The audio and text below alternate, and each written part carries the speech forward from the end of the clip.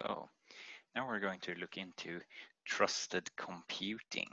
So what we will talk about is first introduce the desired properties. Then we will look at two things that provide this. So the trusted platform module, which is a standard that provides some of these properties. And then we will look into trusted execution environments, and particularly we will use Intel's SGX or software guard extensions as an example.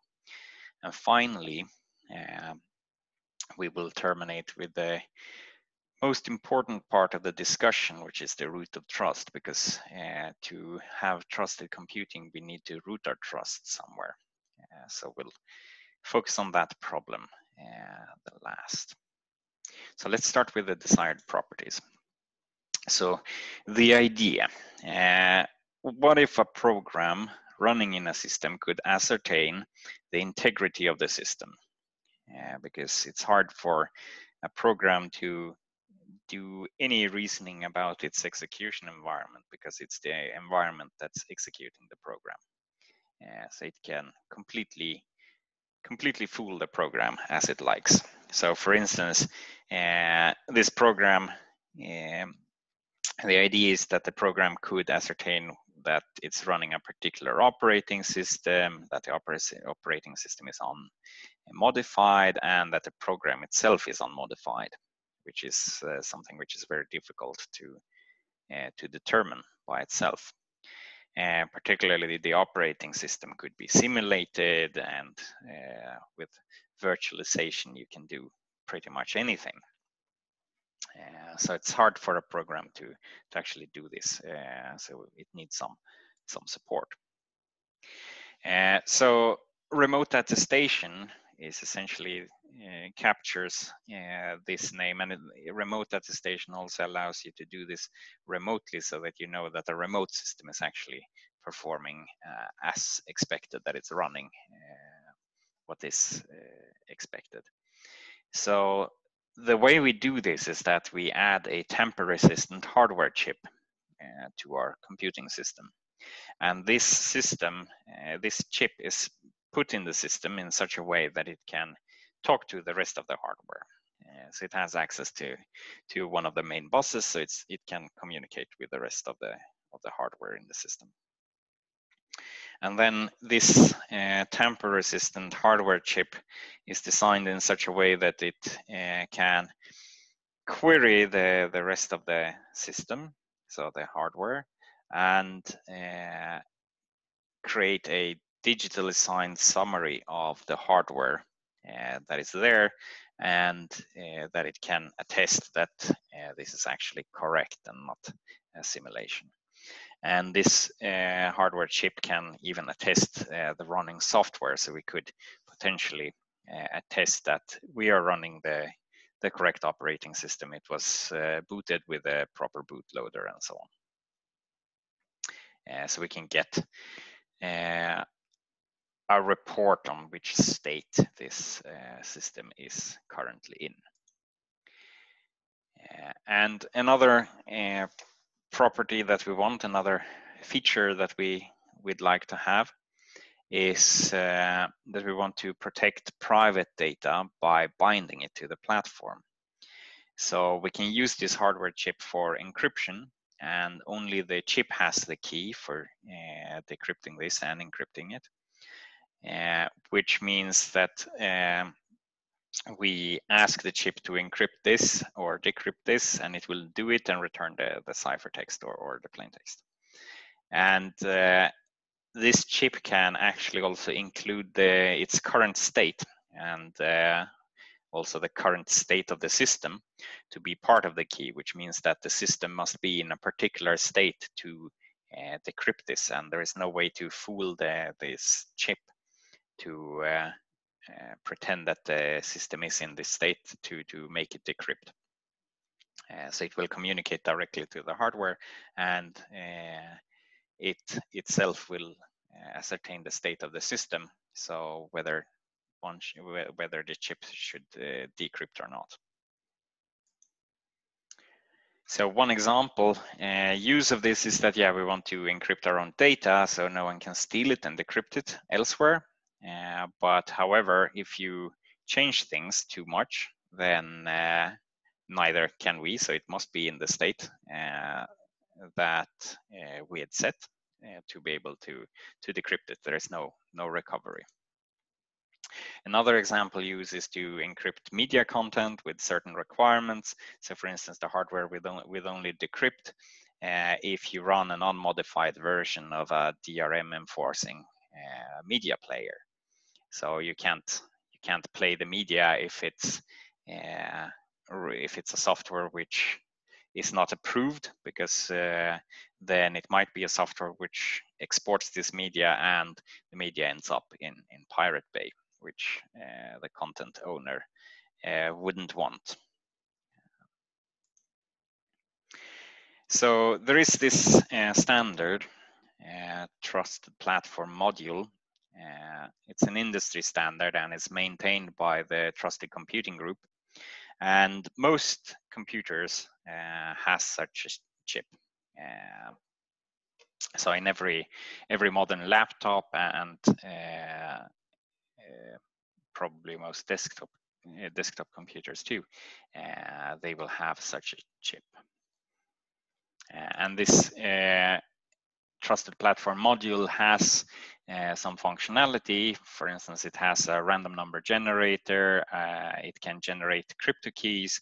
It can do remote attestation, like we talked about. It can also do binding, which encrypts the data with a TPM binding key, which means it's bound to the hardware.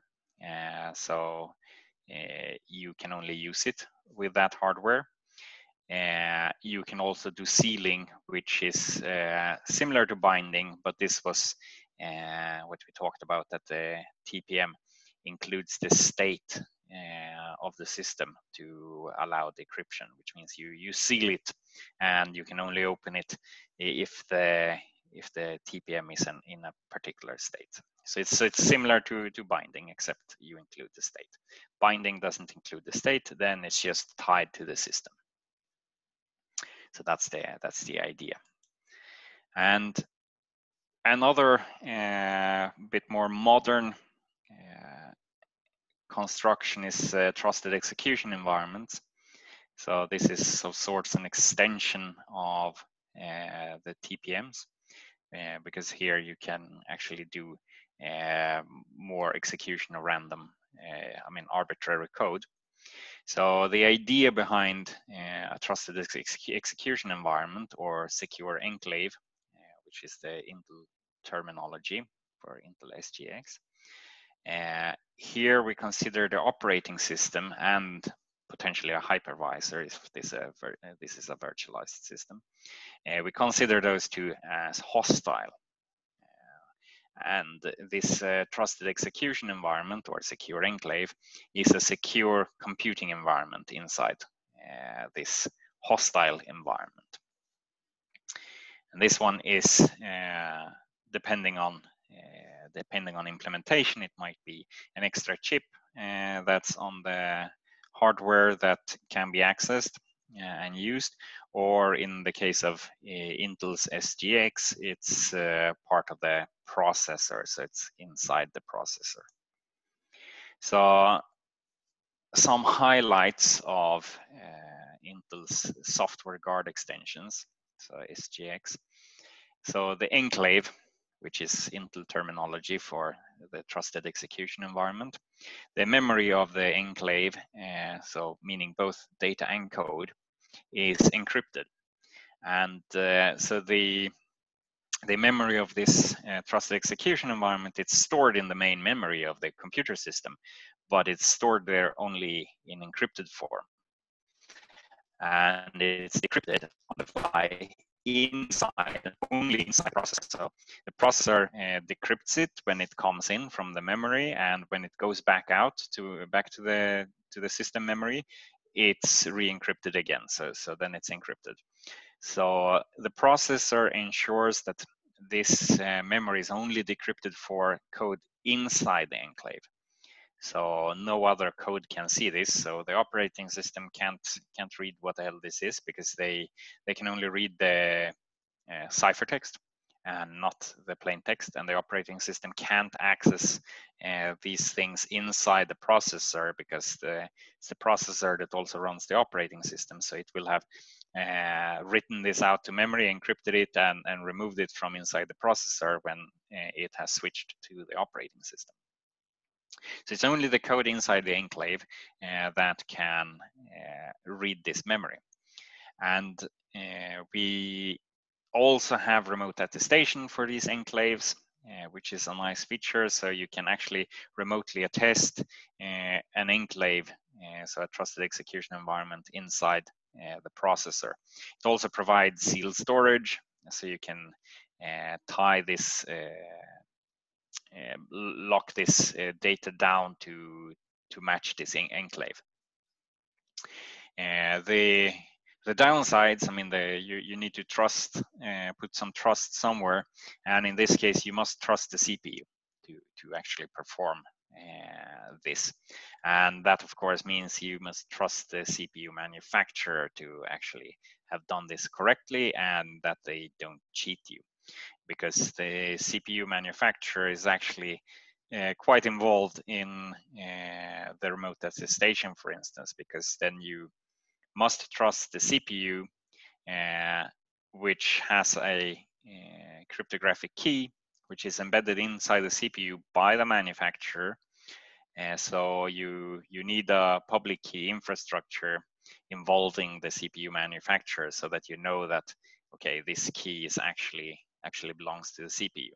You can, of course, set it up yourself and verify it, but then you can only be sure about this particular processor, which might be fine for your use case. But if you want to be able to execute secure enclaves on arbitrary processors in a network, then it's probably easier to use the public key infrastructure provided by the Intel, in this case, in the case of SGX.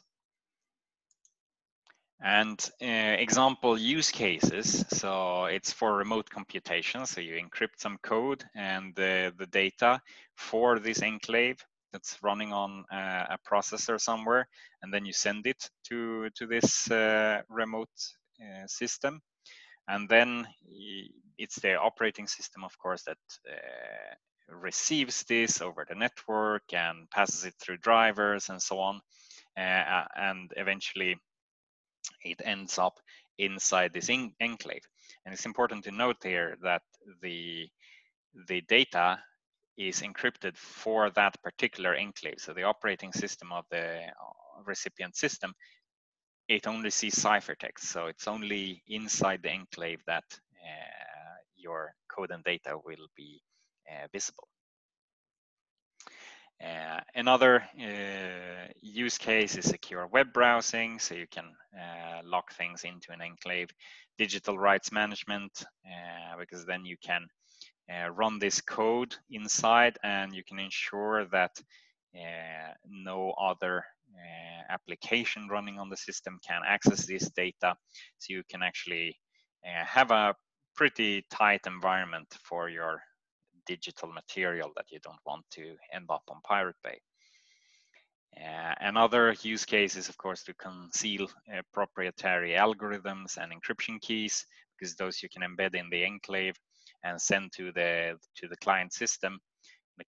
Only the enclave can access this data. So no other application program or the operating system can access these things.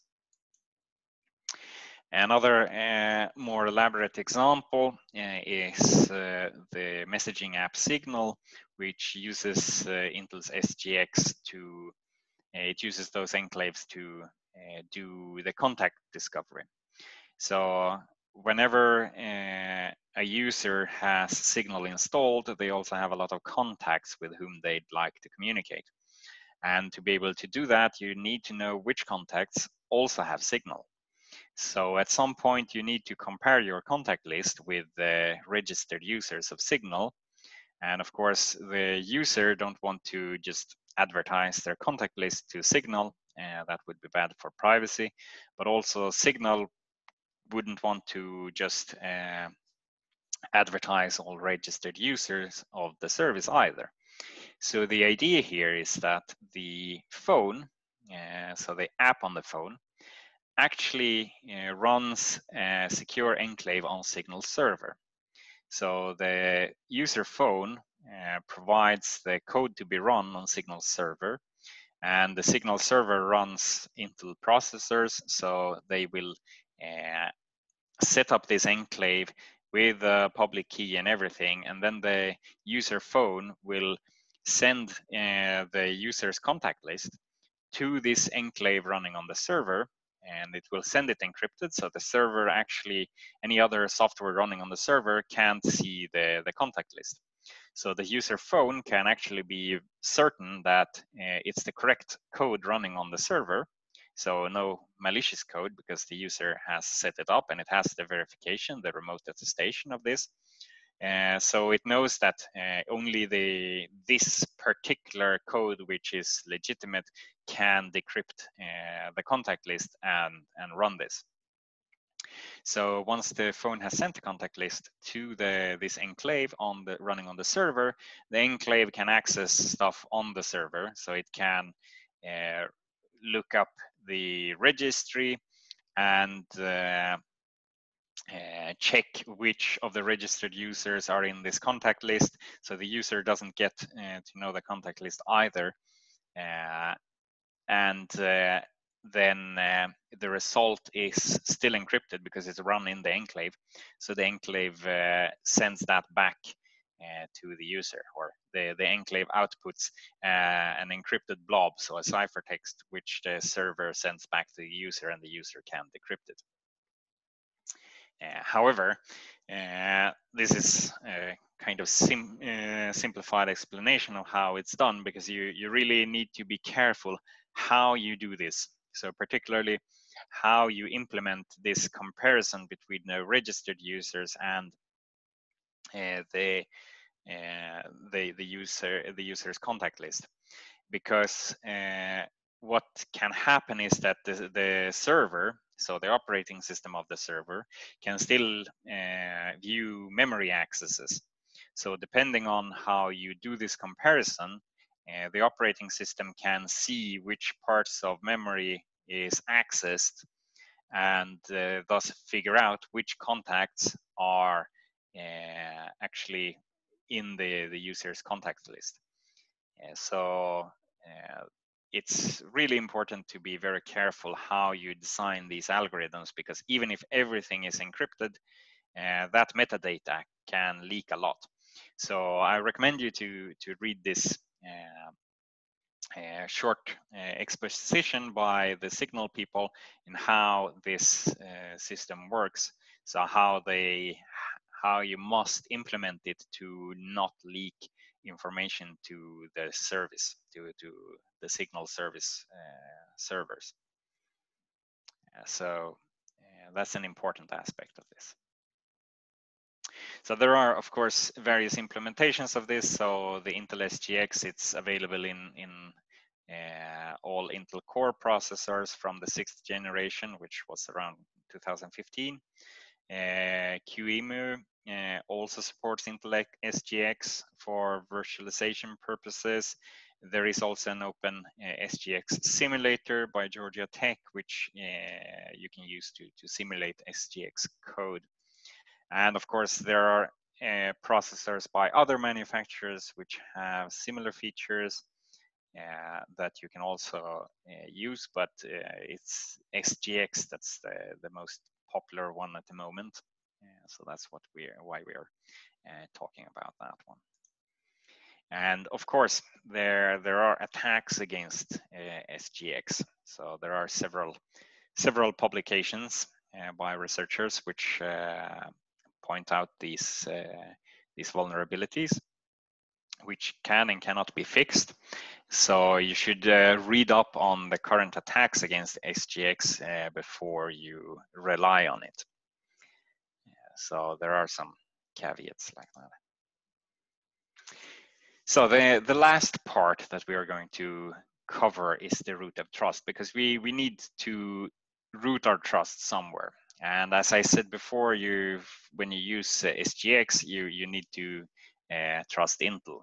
So there are basically two approaches. So one is that we trust the hardware manufacturer and its firmware is read-only or digitally signed, so it can't get malicious updates and so on.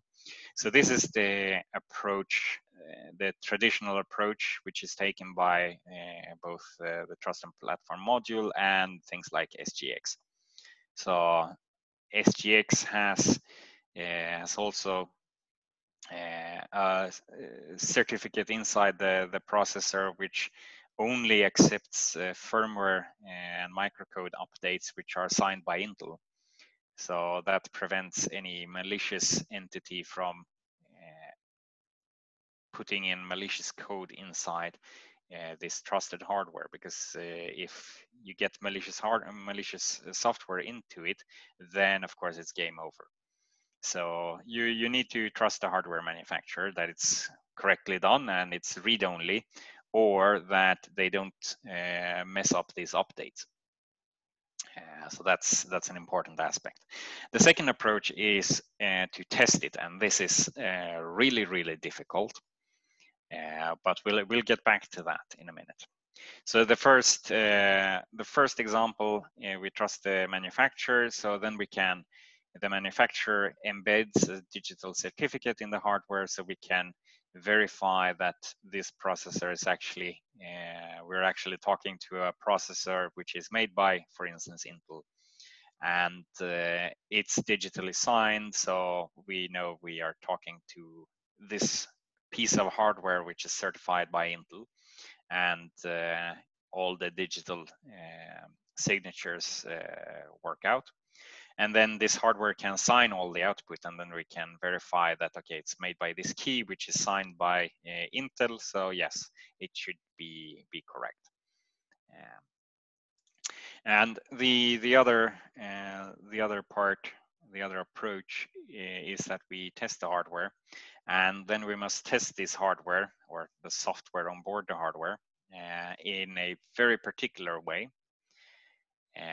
It's very important that you test it correctly, because otherwise malware can hide and pass all your tests. So this was published in a paper from 2019.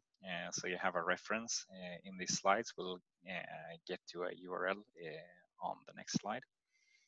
And in this, the way this works is that we have a system we'd like to test, and this system has memory M and registers R. And we need a verifier, so a trusted verifier. Yeah, the verifier might be us, so we can trust it. And the verifier asks the system to initialize the memory and the registers to some predetermined value. And then the verifier asks the system to compute a response to a challenge. So this is of course based on a nonce n, and the state of the registers and the memory which the verifier asked the system to initialize. And then this algorithm takes m words and t time to compute.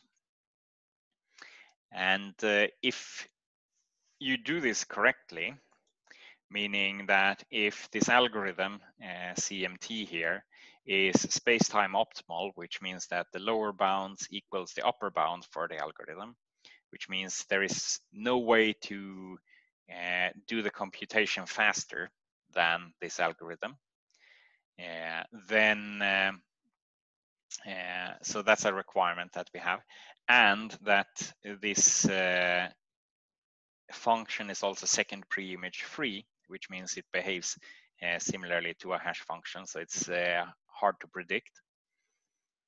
Then we are ensured that this cannot be done in fewer than m words and less than time t. And this means that if we have these properties, then there is no possibility for this system to be able to compute the correct answer on time and for malware to exist in the system at the same time. So if there is malware in there, then either it cannot do this computation on time, or it has to use more space than it actually has. So we really need to know the specifications of the system to design the test here. So that's the thing. That's the criteria we need to be able to test this properly. And also, if this system that we are testing has several chips with several processors and several memory units, then we must test all of them at the same time, because otherwise they might be able to help each other. And then malware can hide in the system. So for instance, malware can hide in one chip while another is being tested, and then it reinfects that chip while the other chip is being tested, and then that one reinfects the other one after the test is done. And we of course can't accept that, because we need to make sure that it's completely malware free. That's the purpose of the test. So that's an overview of the details that are in this paper by Gligor and Maverick Wu. So it was published in NDSS in 2019. So you have the full report on this URL, and there is also a video presentation of the paper here, which I recommend. It's a very good presentation by Gligor. So it has some really technical details, but it really gives a very nice high-level overview too, which has some more details than what I just said. And that's the end of this session. Thanks a lot.